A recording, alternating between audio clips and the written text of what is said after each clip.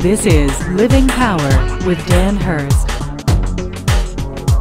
I was asked earlier this week by a guy who said, "Do you think we're in the end times?" And I said, "Oh, most definitely, I think we're in the end times." And then he asked this interesting question. He said, "What are you doing differently now that you believe it's the end times?" It's an interesting question. If you believe that we are in the end times, how do you live your life differently? And there's no question that we are. When you read the Scriptures, when you see what's going on, and compare what the Scripture tells us are those signs that are going to be given to us, we'll actually even see a couple of those today. When you understand those, hey, thanks. Did you just adjust that? Good for you, brother. You've got a good ear for that.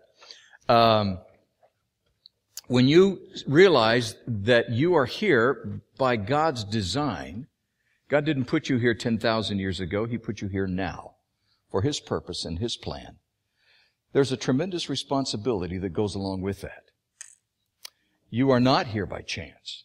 And for that reason alone, you have a tremendous responsibility, especially if you believe we are in the end times.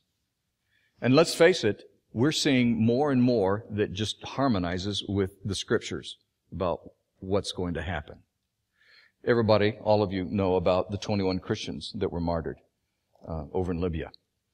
21 Christians who died proclaiming the name of Jesus.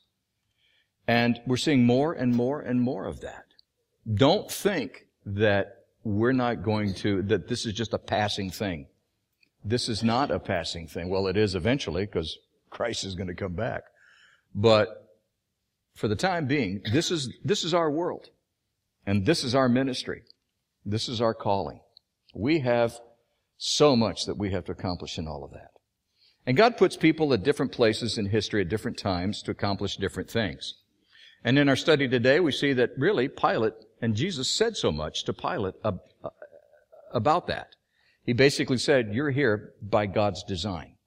You have a job to do. Pretty interesting. On behalf of Dan Hurst and the Open Class,